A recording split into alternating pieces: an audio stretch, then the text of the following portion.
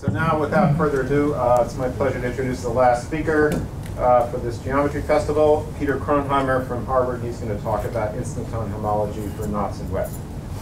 Thank you. Just at this angle. I'm very pleased to be here. I'm going to talk about some topics which go back quite a long way, but which have met and interacted rather more recently. Would you please speak a little louder?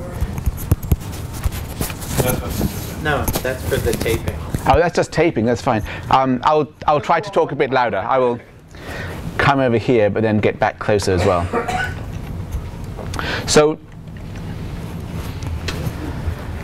the two topics of the talk, I mean, it's really mostly the first of these that I'm going to be talking about. This is instanton homology as an invariant for knots. I'll also be talking rather less about Khovanov homology, and one of the reasons I'm interested in both of these right now is the way they interact. Instanton homology was originally thought of mostly in the context of the structure group SU2, though one can generalize it to SUN, and I'll talk a little bit about that. Khovanov homology also has a certain n equals 2 origin, and when one generalizes Khovanov homology, one obtains, amongst other things, Khovanov-Rozansky homology. So since both of the items on the first two lines have generalizations, it's natural to look for relationships between instanton homology for SUN and Khovanov-Rozansky homology, and I'll be talking a bit about that too. And this is joint work with Tom Rufka at MIT. So before going on to the next slide, perhaps I want to say a tiny bit about instanton homology and how it first appeared in the work of Andreas Floer. So the starting point here is a closed-oriented smooth three-manifold Y, and over it a vector bundle, which I think I might suppose is the trivial bundle Cn times Y, with the standard Hermitian inner product on the fibers.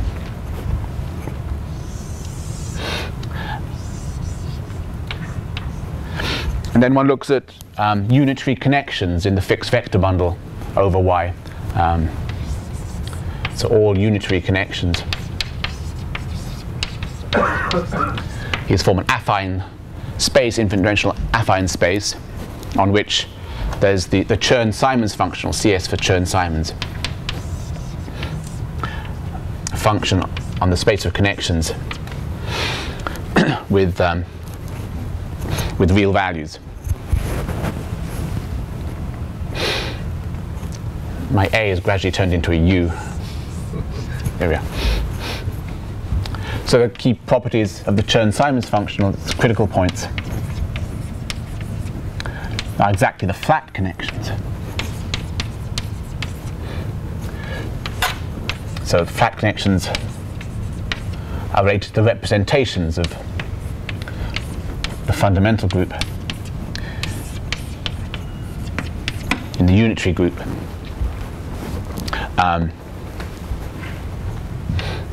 If you introduce Riemannian metric on the three-manifold Y, then there's a L2 inner product on the tangent space of this affine space of connections, and then you can consider the formal gradient of the Chern-Simons functional,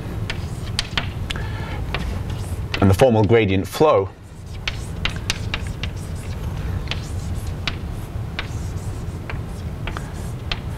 for a path of connections A of t.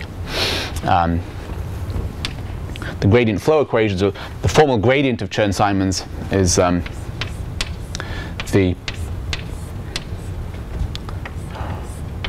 matrix valued 1 form, which is the Hodge star of the two-dimensional, the 2 form, the curvature of the connection A. So this is the formal gradient flow, and Floer's construction of instanton homology rests on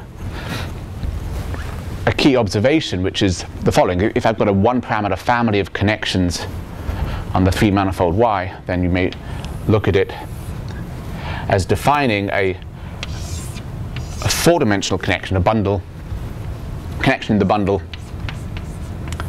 over the cylinder R times Y. So if you think of A of T, this path of connections, instead as defining a single connection A on the cylinder, this equation, equation dagger,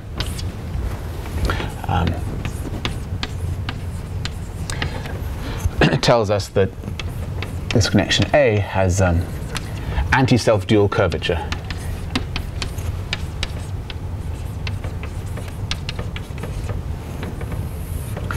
So the curvature 2 form in 4 dimensions. Being a 2 form, you can split it up the way the 2 forms on a 4-manifold, Mannian 4-manifold, split up into the self-dual and anti-self-dual 2 forms. And anti-self-dual curvature is the condition that the self-dual part, F plus, is 0.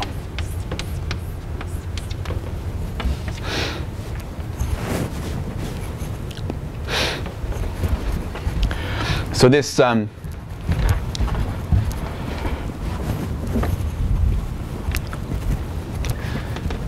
construction of this formal gradient flow and its relation to the representations of the fundamental group of Y is the germ of Floer's instanton Floer homology, and through this observation one sees that it's related to something which is the anti-self-dual Yang-Mills equations, solutions of which either on a 4-manifold or on R4, often called instantons, and this tied Floer's work closely with the then quite recent work of Simon Donaldson in using instantons to study the topology of smooth 4-manifolds. So, oops, either 0 or 1. Right, that's, this time I haven't skipped. So here the situation is a 3-manifold Y. I'm going to talk about an invariant of knots and links, which may lie in a 3-manifold, but will usually for me lie in R3. This is a variant of the Floer homology, which goes back here to 1986. Floer's work. What is this instanton homology going to be? It's going to be a finitely generated abelian group. For the unknotted circle in R3, it'll be Z plus Z. For the trefoil, I've written down the answer. It's 4 copies of Z and a Z mod 2. One key property that this instanton homology for knots is going to have is here at the bottom, this unoriented skein relation. So you're supposed to imagine 3 different knots and links which outside of a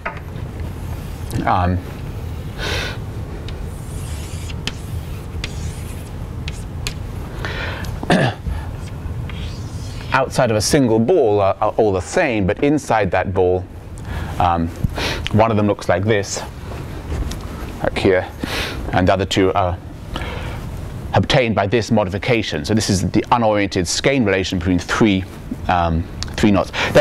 That's a bit more symmetric in 3 dimensions than it looks. If you instead of thinking of that 2-dimensional picture there, you think of a 3-dimensional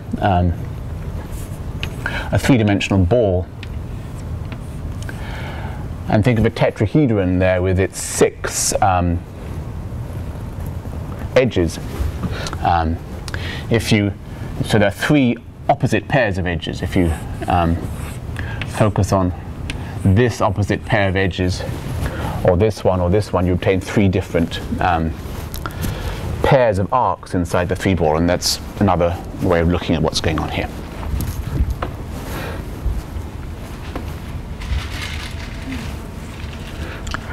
So as well as defining this Floer homology for 3 manifolds in 1986, Floer also defined an instanton homology for knots. One of his last papers in about 1989. Our definition is slightly different from the one that Floer used, but it actually gives the same answer for knots. So this really is an invariant of knots, which can be seen to go back quite a long way. In Floer's work, he sort of pioneered looking at exact sequences coming from Skane relations in this context. They're not exactly this unoriented Skane relation here. Although Floer's work on Floer homology has been, very, very influential, many big developments. This particular aspect of it, this instanton homology for knots, I think was not a lot developed. There's an exposition of some of those ideas from Floer's last papers by Peter Brahm and Simon Donaldson, which appeared in the Floer Memorial volume in 1995, but very little else has been written sort of based on this sort of 1989 paper. So how do we define instanton Floer homology for knots? So it starts with the knot group. And I sort of define it in a rather backwards way compared to the sketch I gave here for the original instanton Floer homology case. It starts with the knot group pi, the fundamentals group of the knot complement, in which there's a distinguished element or distinguished conjugacy class, at least if it's a knot rather than a link. That's the meridional conjugacy class. You choose a base point for your pi 1, choose a path from the base point to the knot, just go around that little linking circle and go back. Different path will give you a different conjugacy class, different element of the conjugacy class, but I'll write it as if it's a distinguished element here. And I want to look at homomorphisms from the knot group into, in this case, SU2.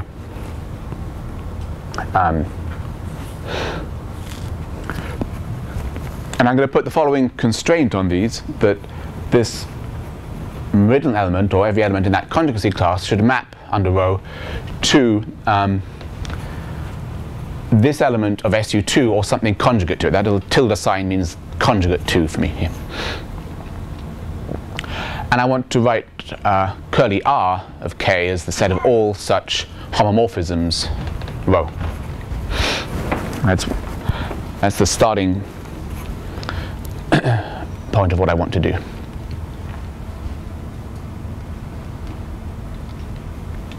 So let's see what that actually does for the unknot K.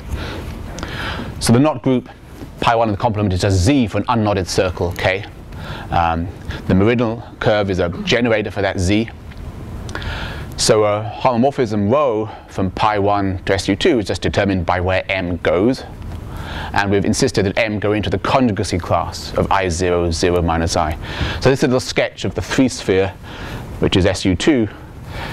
I0, 0 minus I lies on the equatorial 2-sphere. And its conjugacy class is that 2-sphere. So to specify a homomorphism is just to specify where M goes. It goes somewhere on this 2-sphere. So R of K is just a copy of that 2-sphere. That's this representation variety for this unknot. For the trefoil, it has a non-abelian knot group now. There are some abelian representations, those that factor through the H1, which is Z, and that's again this 2-sphere. But there are also some irreducible representations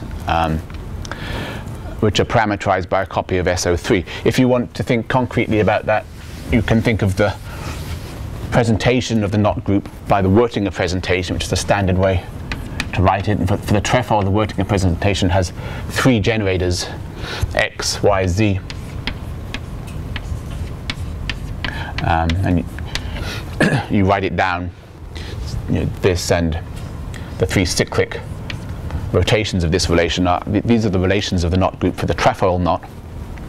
And each of X, Y, and Z is an element of the meridional conjugacy class. So each of those has to go to some point in the 2-sphere.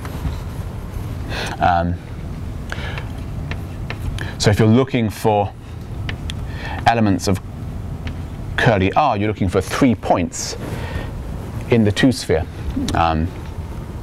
This relation says that if I reflect Y through the point X, I'll get the point Z. And either X, Y, and Z can all be the same point. There's a 2 spheres worth of those. Or X, Y, and Z can lie on an equilateral triangle on a great circle. And there's a SO3's worth of those. So they're actually very easy to sort of see geometrically, these representations.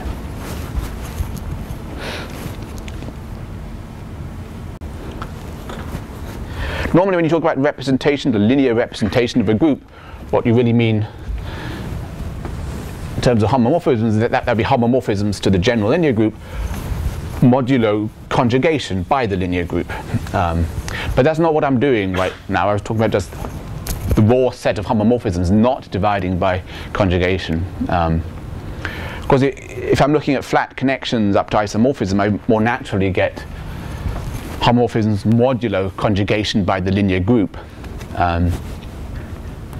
The reason R of k is going to play a role for us rather than R of k divided by conjugation is the following slightly ad hoc looking, and indeed I think is rather ad hoc, device. So given a knot or link k, I'll write k sharp for the following gadget. It's k, but then disjoint union is some remote ball, a hop link H, a 2-component link there. What is the horizontal bar in the picture of the hop? So the horizontal bar is an added extra for this hop link. I'll talk more generally about trivalent graphs shortly, but this hop link has actually been decorated with an extra bar, so it's actually becomes a trivalent graph embedded in 3 space. And I want to look at representations of the complement of this augmented guy, which as well as having this condition on the meridian of k that they get mapped to something conjugate to this, I'll make the same insistence for the meridional curves on the hop link. But I'll ask that this meridian, the meridian of the bar, map to this element -1, 0, -1, this non-trivial central element of SU2. The reason for choosing that particular gadget is that there's a unique, essentially up to conjugation, a unique solution on that hop link to that problem, which, if you think of the quaternions ijk as elements of SU2, up to conjugation, this is M1 has to be I, M2 has to be J. Their commutator is -1, and that's this element around the bar. So because there's a unique irreducible solution here on this hop link part, and because pi1 here is just the free product of these two guys, if I look at the original representation variety of k but without dividing by conjugation, that's the same as looking at this more complicated representation variety and dividing by conjugation. So I've enlarged my k to some more complicated gadget. The complicated gadget divided by conjugation is just the original guy without conjugation. So that's, I'll really just be talking about this guy, but the reason it's actually relevant is that we're really doing something a little bit more complicated. So I can think now this representation variety as something a little bit more natural. It's the space of representations modulo conjugation of this other gadget. So I can now think of it as a moduli space of flat SU2 connections on the complement in S3 of this link K together with this hop link gadget.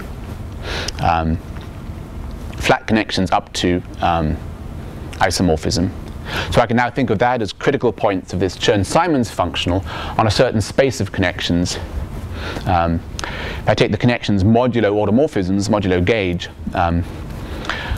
I'll write curly B for the connections modulo gauge. The Chern-Simons functional is real valued on the space of connections, but on the connections modulo gauge, it's not single valued anymore, so it takes values suitably normalized in R over Z.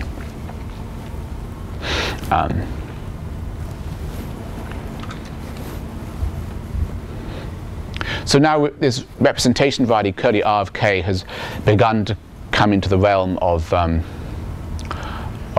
setup used by Floer.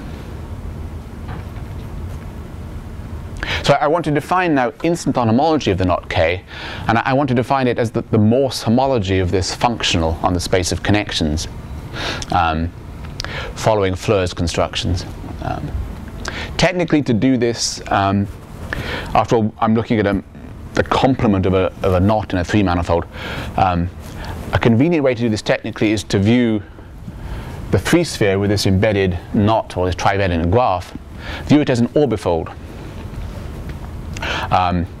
With cone angle pi, so that's instead of 2 pi, the cone angle is pi, along these edges, the edges being the knot K, the knot or link in S3. And I can view this space of connections as a space of orbifold connections in a bundle with structure group SU2, or SU2 over plus or minus 1. So this is the picture of the knot K. It's in a three-dimensional space, but in the normal directions there's a cone with cone angle pi, and the holonomy around this single locus for the SU2 connection I'm considering will be I0, 0 minus I. If I pass then to locally to the smooth branch double cover, branch along K, the holonomy will be minus 1. So as a SU2 over plus or minus 1 connection, as an SO3 connection, there's no apparent singularity there. It's a sort of orbifold SO3 connection. Does that work for the singular point on the... It does, and I'll actually talk about the trivalent graph again later.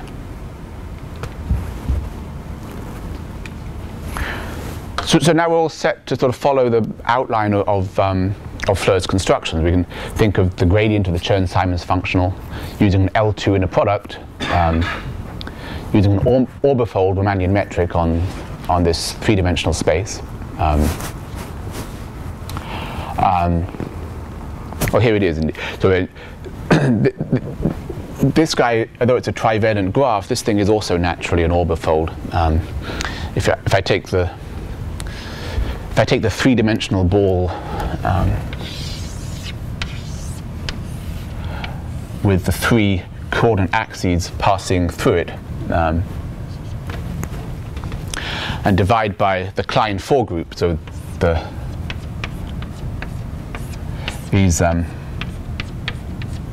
group generated by these matrices, then the quotient is again homeomorphic to a ball, but it's a homeomorphic to a ball containing three rays. So that's the appropriate orbifold picture for the trivalent graph. So the critical points of the Chern-Simons functional are exactly our representation variety, and the gradient flow lines are sort of orbifold instantons, orbifold anti-self-dual connections on this cylinder.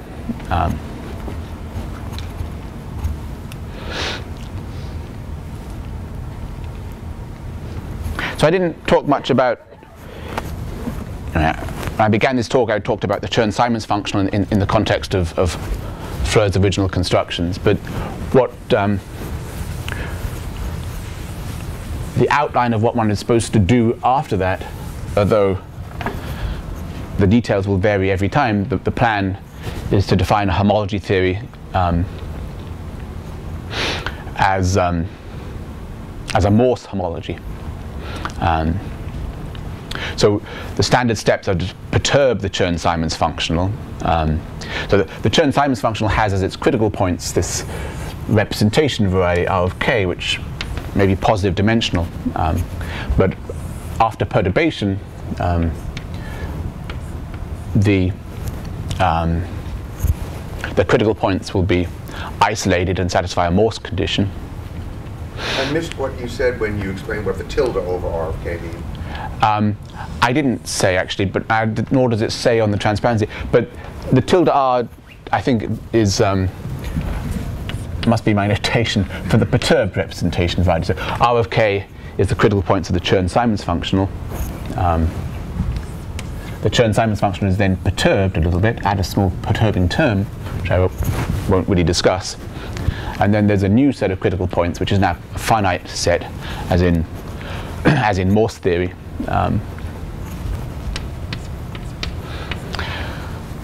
And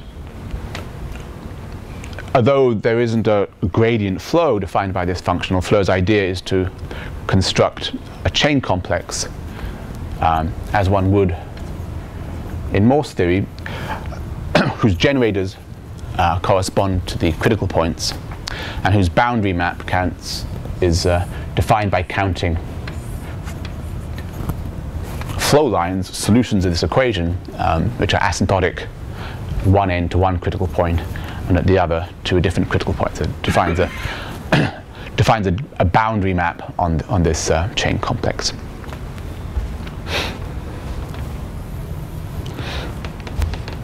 So now a particular example, the definition of I sharp of k is that it's the homology of such a chain complex. In some very simple examples, it can turn out that there are no relevant parts of the differential, no flow lines between different components of the original representation variety. It may be, in some situations, a sort of perfect Morse function situation, that what this homology group ends up computing is exactly the ordinary homology of this representation variety. That's exactly what happens for the unknot. For example, we saw that the representation variety for the unknot was a copy of the two-sphere. Well, it turns out that the instanton homology of the unknot can be thought of as just the homology, ordinary homology of that two-sphere. It's a copy of Z plus Z.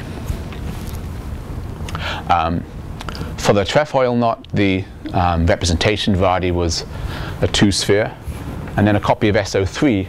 These were the reducibles, these are the irreducible representations. The ordinary homology of S2, disjoint union SO3, is a Z4 and a Z mod 2. And that is indeed the instanton homology of the trefoil knot. I haven't talked about the gradings here, and of course the ordinary homology is a graded group. The instanton homology, as we've defined it, is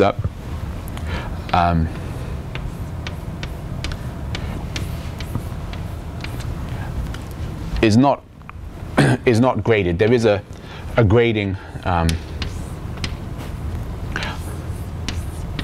a cyclic grading by Z mod 4. But not an integer grading, and this isomorphism here, well, you wouldn't expect it to preserve the grading. You'd expect some shifts, like as you would even in a familiar finite dimensional Morse theory.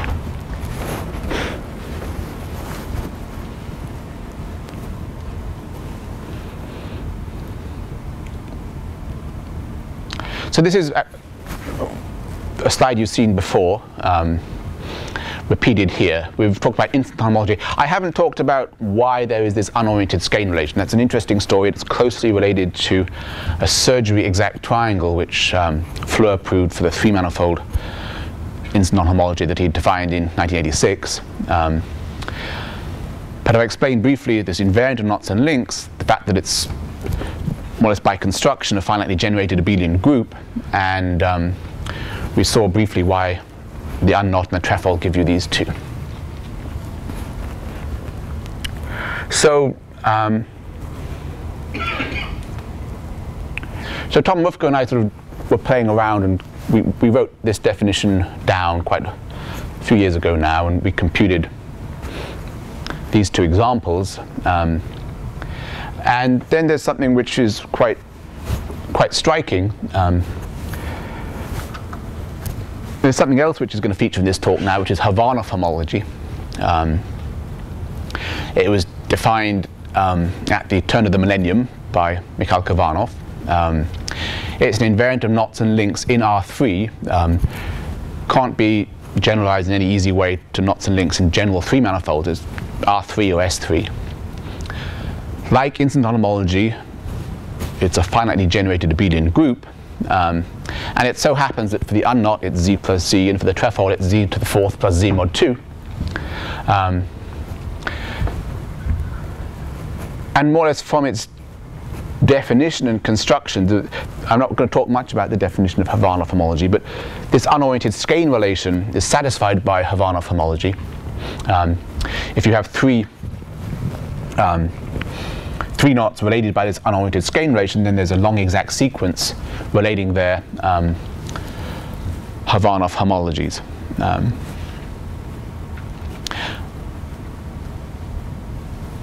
So this was sort of defined by Khovanov in 1999 or so, and by the time Tom Rufka and I were trying to play around with instanton homology and do these calculations, the Khovanov homology of the trefoil was, I think, well known to people who knew anything about Khovanov homology. That didn't include us at the time. But the similarity is very striking, and it's particularly striking in that these instanton homology and Khovanov homology really have such different origins. So Khovanov homology grew from the Jones polynomial, which was defined in 1984. It comes from the world of quantum algebra. The definition of Khovanov homology is very algebraic. You can present it to smart undergraduates quite easily. Instanton homology was defined at a similar time to the Jones polynomial. There's two big developments in the 1980s, defined using gauge theory through connections, and although there were some terms in common, for example, the Jones polynomial was considered by Witten as coming from the Chern-Simons functional. Instanton homology and the Jones polynomial were really rather separate things for a long time. So the fact that they turn out to be so closely related is a relatively recent discovery. So the fact that they're the same for the trefoil and the unknot is a consequence of a particular relationship here. This is the existence of a spectral sequence. It's a spectral sequence which starts with Khovanov homology as its E2 term, and which abuts to the instanton homology that we've been discussing. The reason that they're the same for the trefoil is just nothing happens in the spectral sequence after the E2 term. I'm not going to define Khovanov homology in detail, but given a planar diagram of a knot or link with n crossings,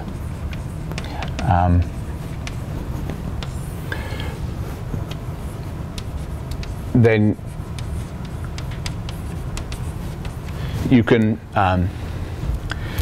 smooth out these crossings. There are n of them. Each one can be smoothed out in one of two ways, like so, like so. And you'll obtain 2 to the n different so-called smoothings of this knot diagram. So each smoothing will just be a bunch of unlinked circles in the plane.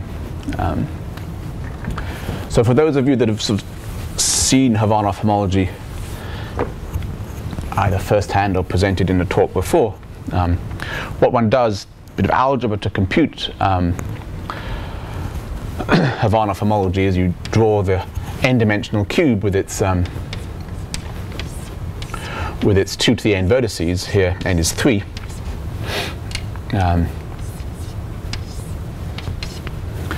At each vertex, you put a vector space determined in a simple way from this bunch of circles. And then there's a differential. You make this into a chain complex you have a differential whose components run along the edges of the cube. In my picture, starting here and ending here. It turns out that you can compute instanton homology from exactly a similar picture. It's just that the instanton homology has some additional differentials which will run not just along the edges but also along the diagonals, and great diagonals. From that point of view, the Khovanov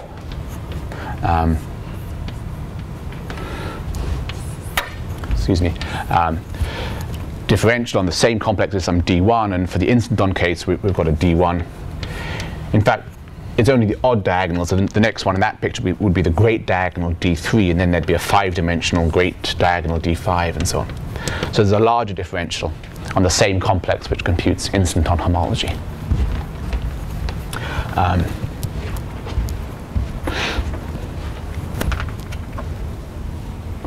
So a consequence of the existence of this spectral sequence is as an application that Khovanov homology detects the unknot. That is to say, you can tell whether a knot is knotted by computing the Khovanov homology. If you get z plus z, it's the unknot, and if you don't, it's not. This is an attractive application because Khovanov homology is such a sort of basic, simple thing to compute. I mean, it's a very ungeometric invariant. It's an open question whether the Jones polynomial detects the unknot. So in some sense, this is a related question, but I don't expect that it's a useful step in the direction of that unsolved problem. The existence of this spectral sequence, do that cube picture, it's really it's an idea related to a similar idea of Ostwart and Szabo, who considered the Heegard-Floer homology of branch double covers, and really what's going on there, the core, mathematical core of it is the fact that instanton homology satisfies this skein exact sequence. It's like generalization. That picture is really what makes that work. So why does that imply that the Khovanov homology detects the unknot? So from the spectral sequence, it immediately follows that the rank of the Khovanov homology is at least as big as the rank of the instanton homology. And earlier work shows that the instanton homology detects the unknot. The rank is at least 2 always, and strictly greater than 2 for non-trivial knots. That in turn is it comes down to really an interesting statement about instanton homology. It's you can think of it as this corollary, really, that if I have a non-trivial knot, then the representation variety is not going to just be this 2-sphere. It must contain some other stuff. There must be some irreducible representations. The reason that one can prove something like this for instanton homology is because it's really a very 3-dimensional thing. You can put it in an arbitrary 3-manifold, you can cut your 3-manifold along incompressible surfaces, you can glue your 3-manifolds, you have all this flexibility of 3-dimensional topology. In particular, the notion of sutured manifold decompositions, which are introduced to topology by Gabay and were used in the context of Heegard-Floer homology first by Gini and then Ni and Juhas. So it's this extra flexibility of instanton homology that allows you to do this.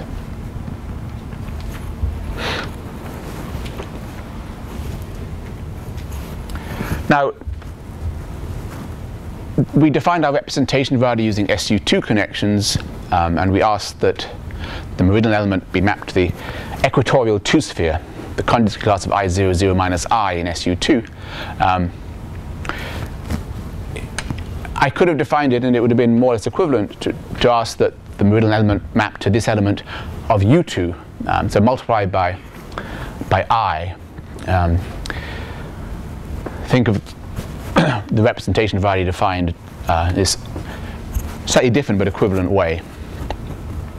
Having done that, you can see one of many possible ways to generalize this story. Suppose I want to replace n equals 2 by larger n. Think of this as the essentially only interesting involution in U2. Let's look at the involutions in UN. So that's a bunch of minus ones, say k of them, and a bunch of plus ones. So let's write sigma sub k for that involution in UN. It's a reflection in n minus k plane. So now I need a knot k in R3 and a choice, a weight, lowercase k, somewhere between 1 and n minus 1. And let's look for representations of the knot group in UN, mapping the meridional element to this chosen involution. So we've got a choice of k there. Previously, that would have been n equals 2 and k equals 1. So there's a representation variety we can consider here, just as we did in the previous case. It turns out it's profitable to generalize this picture a little bit to trivalent graphs rather than embedded curves, which would be the knot k. So suppose I have a trivalent graph and a weight on each edge. So here there's a single weight on the knot k. We've got now a graph with edges and a different weight k for each edge. So then you're looking at a representation variety, which was also recently considered by Andrew Lobb and Raphael Zettner. I've drawn a sort of example here. So this is a trivalent graph. I've associated a weight to every edge. Not arbitrarily. At every trivalent vertex here, there are 3 weights, k1, k2, k3. And in some ordering, I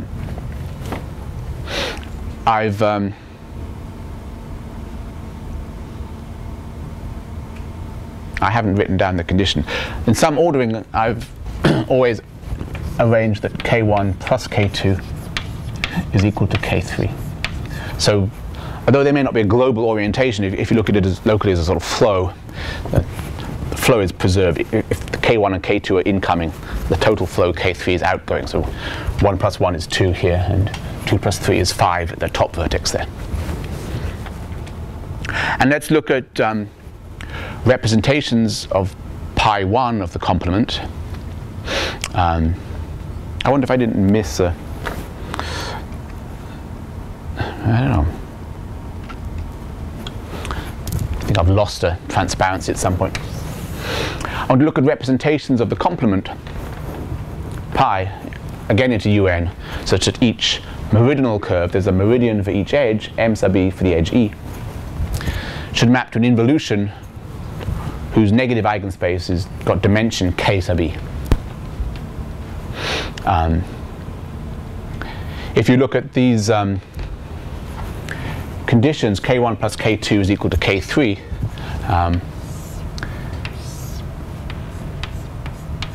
I've got a block of size k1. If I put the block of size k2 with its minus 1s here and multiply those, then I'll get a block of minus 1s of size k3.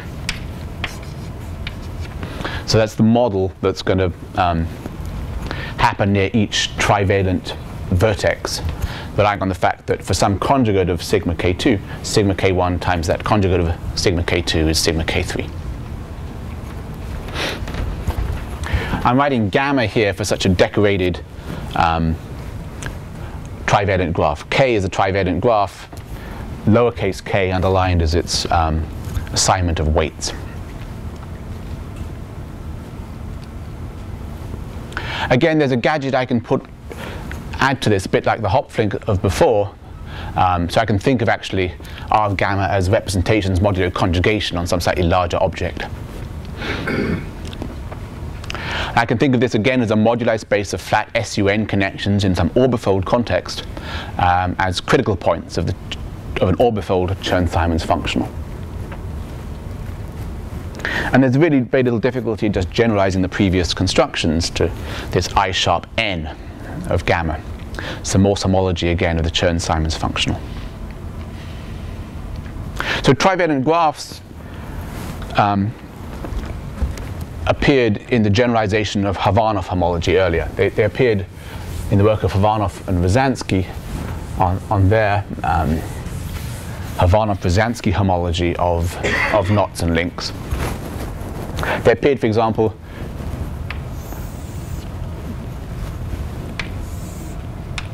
in a version of the unoriented skein sequence. If I have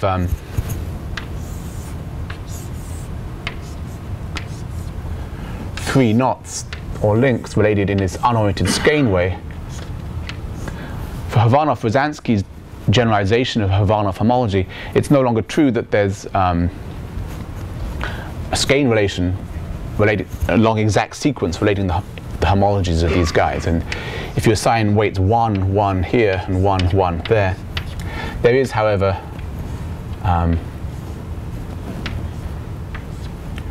a long exact sequence relating three guys, a knot or link here, knot or link here, but the last guy is a trivalent graph with an edge of multiplicity, a wedge of weight 2 there.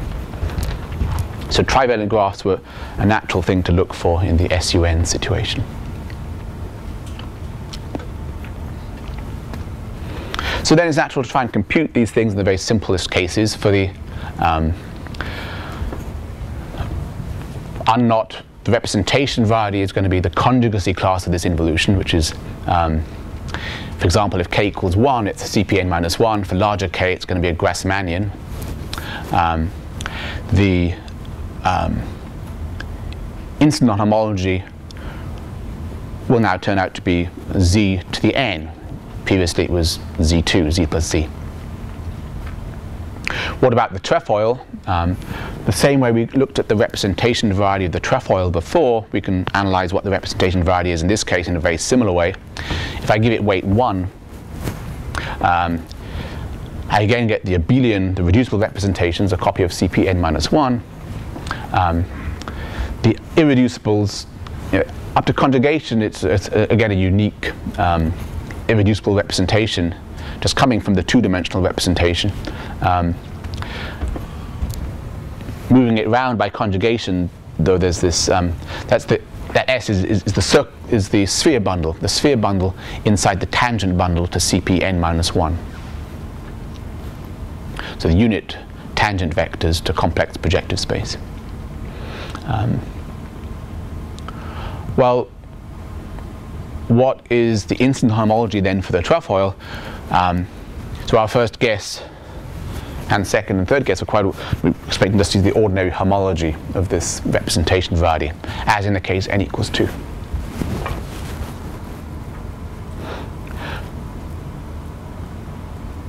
But there's a surprise which happens here. The instanton homology, you generalize away from n equals 2, you expect to see the same patterns. But for n bigger than 2, it turns out the instanton homology of the trefoil is just z to the n, exactly the same as for the unknot. And in fact,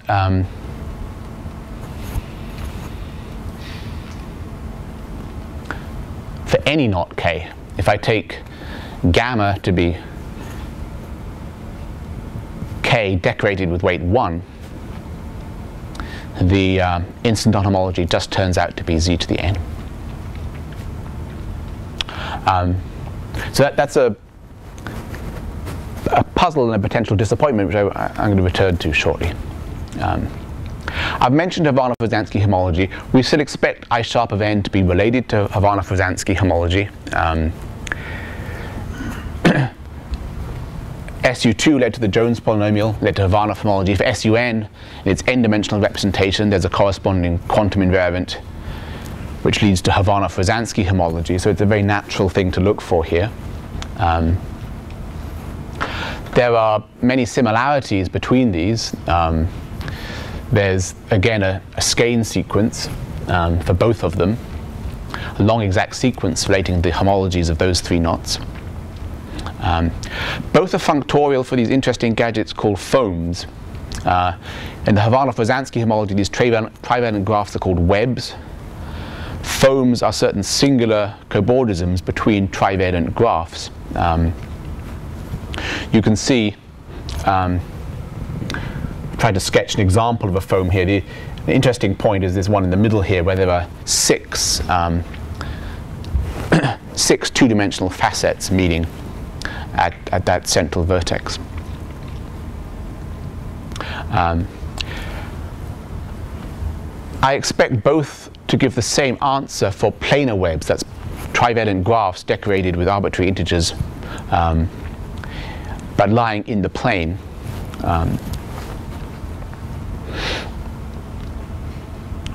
But that's still that's a conjectural statement still.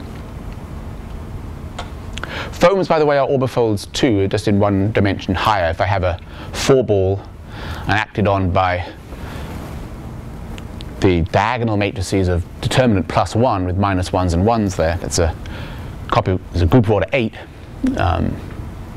The quotient is again topologically, homomorphically a 4-ball, but it's got these strata of non-trivial stabilizers. And what that 4-ball is, it's a cone. Take the one skeleton of a tetrahedron in the 3-sphere, and then take the cone on that in the 4-ball. So the tetrahedron has 6 edges. You'd have these 6 two-dimensional facets in the ball. For planar webs, I expect the answer to be related to the answer for Khovanov-Rozansky homology, which is a vector space whose dimension is what number of so-called Moy states. There's a very simple combinatorial thing you can do. Looking at the representations of pi1 of the complement is rather tricky in UN, but if you just look at representations where everything maps to this group of diagonal elements with plus or minus 1s on the diagonal, then it's just a simple combinatorial map problem of the number of -1s has to equal the weight, and at each vertex the -1s have to join up correctly. So a combinatorial thing, you don't have to talk about UN at all. Those combinatorial things are the Moy states, certain assignments to the edges.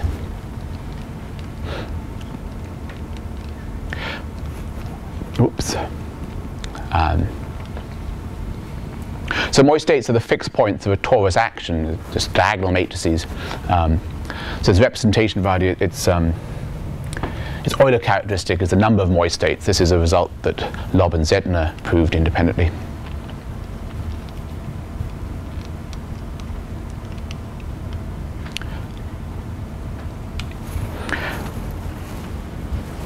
I want to spend a few moments at the end just talking about why something changes for n bigger than 2. Perhaps I'll only try and say this briefly. So if you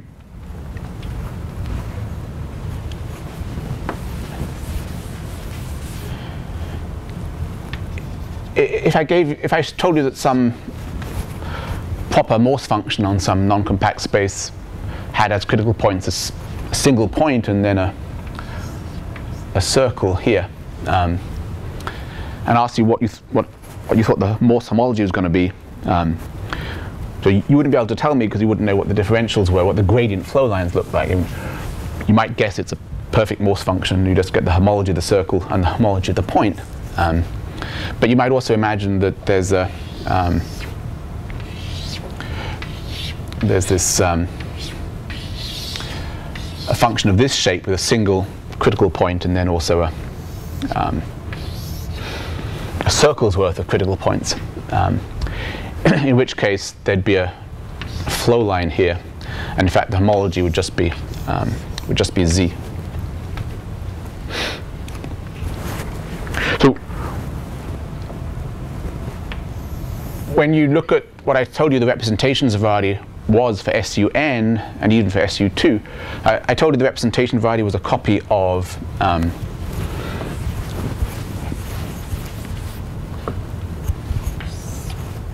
CPn-1,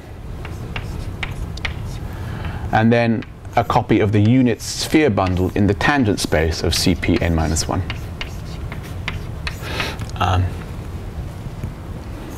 Now that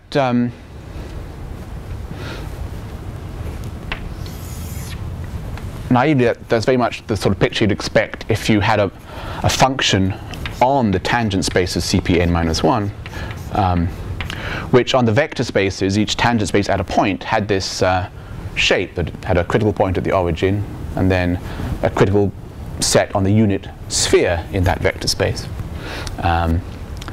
So rather than get the homology of this guy plus the homology of that guy, it's quite natural just to get the homology of this guy alone as the Morse homology. So if you think that's what's going on, then the question is not why for larger n is the homology so simple. The question more is why is it for n equals 2 that there's more than one. Why aren't we just getting z plus z in the n equals 2 case? So let's think about the n equals 2 case. This point here is supposed to think of that as being the 2 sphere. Think of this circle here as the SO3. It's the unit circle bundle in the tangent space of the 2 sphere. The whole space here is the tangent space of the 2 sphere, and its homology is z plus z. So why is that not the answer for the instanton homology for SU2? The answer is that for SU2 and SU2 alone, this trajectory has a companion, which you can't really see in this finite dimensional analog, but there are actually two cancelling trajectories here, one of which is a rather non-trivial path of connections, other which is a sort of path of connections which you'd sort of expect to see here in this finite dimensional picture. What happens for n equals 2, which doesn't happen for n equals 3, is a symmetry. If I have a connection on the complement of the knot whose monodromy around this little circle is I0, 0 minus I,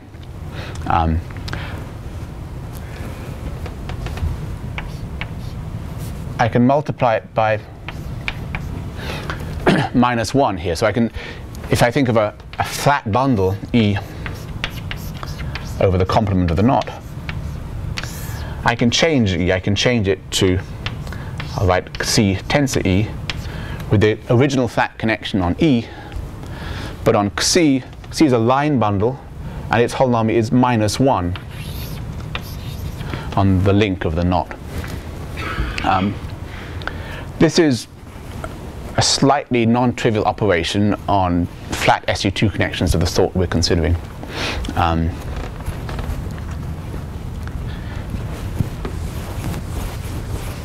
It doesn't apply for any larger n. If I take minus 1, 1, 1, 1 and multiply it by minus 1, I haven't got something which is conjugate to this guy.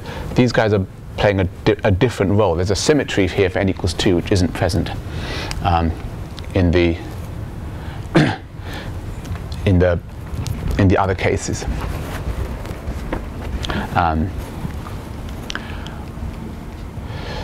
This was a little bit more about that situation.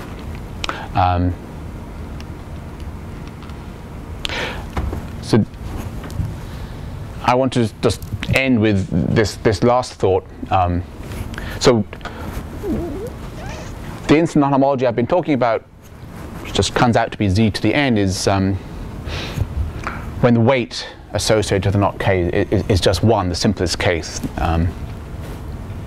For other weights, I think this guy might be something in some sense more interesting. The particular case which I think is interesting to look at is the case when p equals n over 2, which is somehow much closer to the SU2 case from the point of view of this symmetry. Again, multiplying by minus 1 will map this guy to something conjugate to it if the size of the minus 1 and plus 1 blocks are the same. Anyway, that's the story of a relationship between instanton and Khovanov homology, two things which trace their origins back to the 1980s and which came together about 5 years ago.